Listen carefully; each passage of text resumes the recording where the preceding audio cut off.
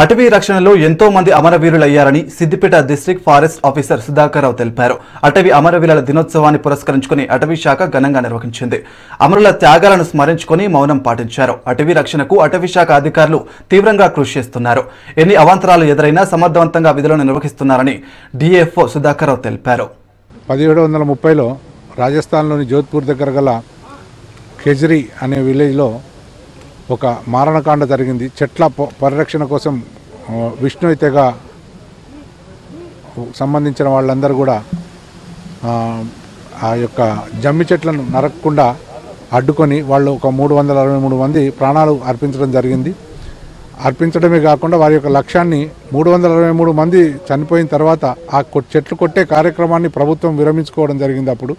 అప్పుడున్న జోధ్పూర్ రాజు యొక్క ప్రభుత్వం 363 మంది చనిపోయిన చెట్లను మాత్రం వదిలేదు. అంతటి త్యాగానికి నిరతిగా చిహ్నంగా ఆ రోజును మాత్రమే మనము అమరవీరుల దినోత్సవంగా జరుపుకుంటే సరైనదిగా ఉంటుందని ప్రభుత్వం నిర్ణయించి, అటవీ శాఖ నిర్ణయించి ఆ రోజు అమరవీరులను సంస్మరించుకోవడానికి ఒక దినంగా నిర్ణయించింది. ఈరోజు మన తెలంగాణ రాష్ట్రంలో మొదటి నుంచి కూడా ఇప్పటివరకు అమరులైన 21 మందిని పేరు పేరున తలుసుకొని మేము నివాళులు అర్పించాం.